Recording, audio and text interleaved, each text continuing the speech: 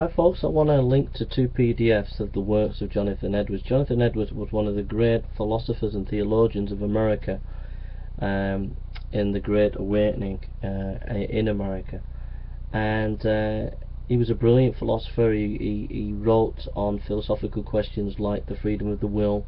He wrote on revival topics such as religious affections. He did a lot of sermons, and it was a brilliant theological mind and a brilliant philosophical mind, and so I would encourage you to read his works. I'm going to link to the 2-volume work and you read them.